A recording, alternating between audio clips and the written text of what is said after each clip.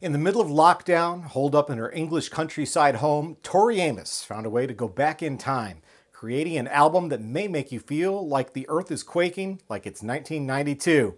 My review of Ocean to Ocean is coming up next on Track by Track. Hey everybody, my name's Kyle and this is Track by Track, music reviews, news, and commentary.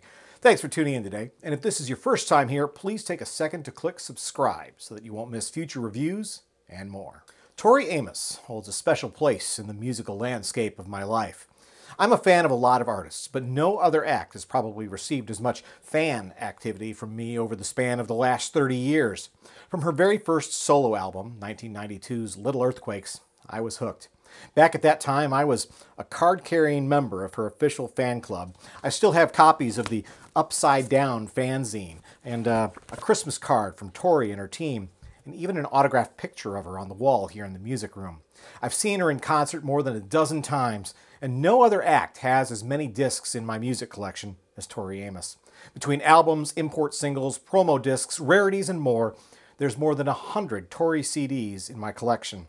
To put that in perspective, Bob Dylan, whose legendary career spans over half a century, comes in second in terms of size in my collection.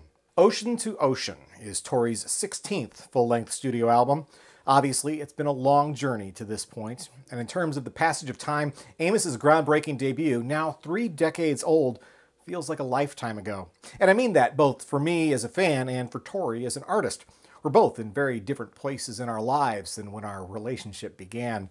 And while I'll admit that though my attention to her music may be less frequent between albums these days, every reunion does still feel like a conversation with an old friend. That's especially true when listening to her latest album. Sonically, Ocean to Ocean feels very much like the work of an artist that's come full circle. Over the past few decades, we've heard Tori experiment with all kinds of sounds and even genres. But here we have what seems like her least experimental work in years. Now don't take that as a criticism, it isn't intended that way. In fact, that surface level perception is deceiving when you consider how the album was actually created. Deceiving, but not surprising. This is, after all, very much a lockdown album. And like so many other artists creating music during this unprecedented period of time, Tori had to learn to work in isolation. To that end, her 2020 Christmastide EP was a sort of proof of concept. With that release, she discovered that she could indeed piece together new music with her bandmates, all working remotely from oceans away. So in that regard, this album was truly unlike any album she's recorded before. So it's interesting to see that under these conditions, her muse took her back to her roots.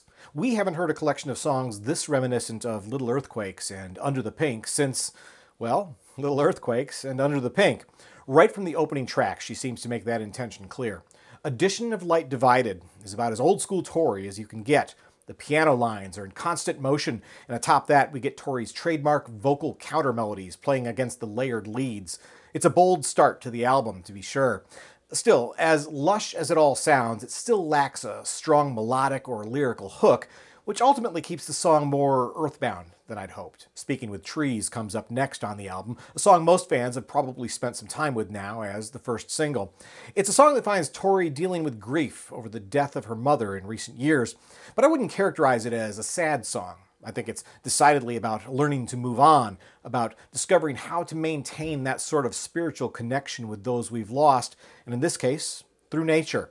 I really love the percussive sound of the piano here, paired with the almost tribal-sounding drums. There's a short but compelling bridge that shows up late in the track, almost like an afterthought. I kind of wish it had been longer and earlier in the song because it feels like a missed opportunity worth exploring for at least a few measures more. There's a bit of a country flair to Devil's Bane on track 3, and if anything, that makes it the most unusual track on the album. Make no mistake, though, it's one of the best as well. Here, Tori explores familiar themes of spirituality and sin, but letting the acoustic guitar shine instead of her ivories. Her organ, instead, lingers in the background, anchoring the track with a subtle hymn-like essence. I really love the guitar solo here as well. Again, a huge album highlight for me. Tori follows up one strong track with another with Swim to New York State.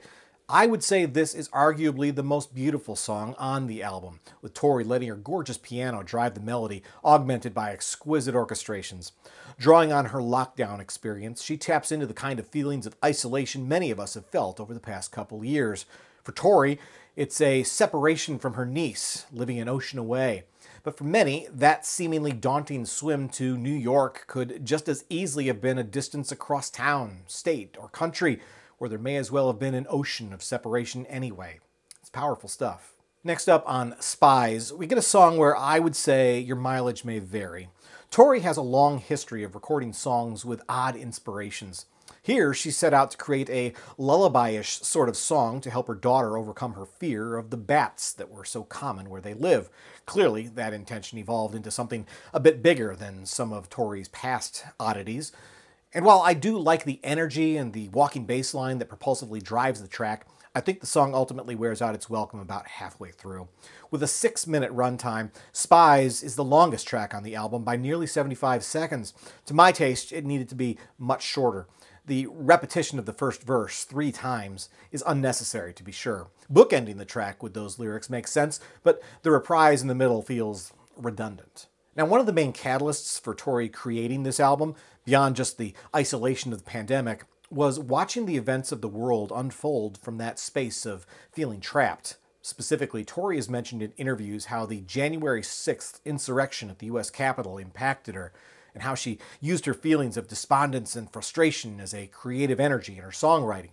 On the title track of Ocean to Ocean, she comes closest to addressing those feelings lyrically, albeit still indirectly. It's fairly clear when she sings about what certain people do or don't give a goddamn about.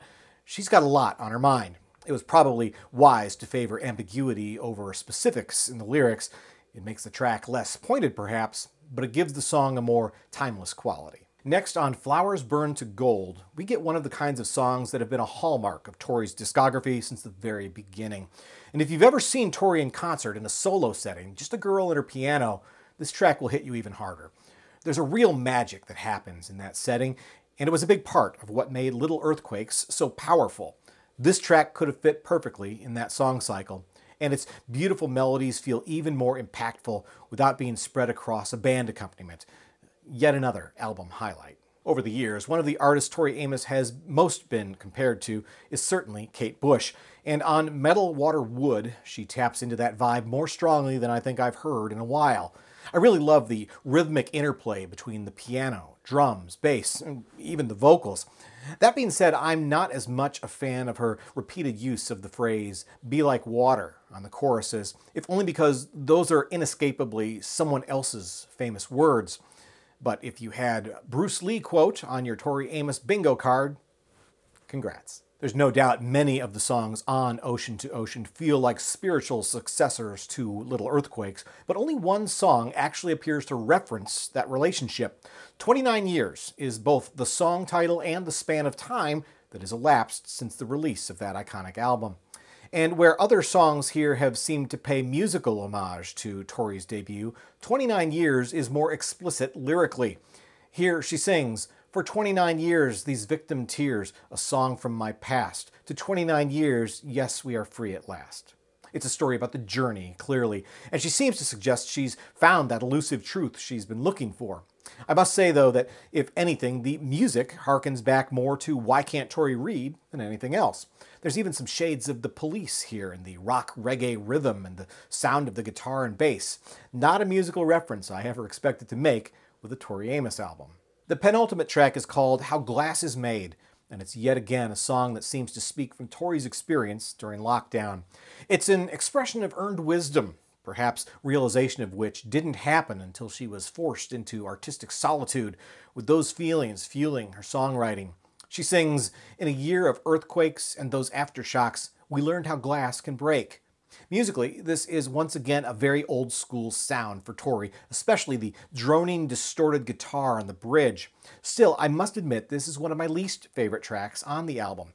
It doesn't linger in my consciousness much beyond the final notes. The closing track on the album is Birthday Baby, and though it seems odd to say, I think here is a song that sonically has echoes of a James Bond theme.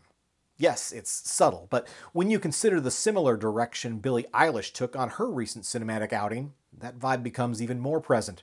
The exotic feeling of the tango rhythms certainly reinforce this as well. At the same time, the happy birthday elements of the lyrics make it a little harder to connect with the track. Birthday Baby is another song on the album inspired by Tori's niece in New York, and in this case, probably the one speaking most directly to her. On that level, it's very personal, and I can appreciate that, but perhaps more on a level of someone showing me the birthday card they received from a close friend and letting me read the inscription. That was thoughtful, I would say, but bereft of subject ambiguity, it's not a sentiment that connects with me. In the various interviews Tori has given in advance of the release of Ocean to Ocean, one comment she made stood out to me. Essentially, she stated that she's past the point of trying to make hit songs and is now just focused on making the music she feels like she needs to make.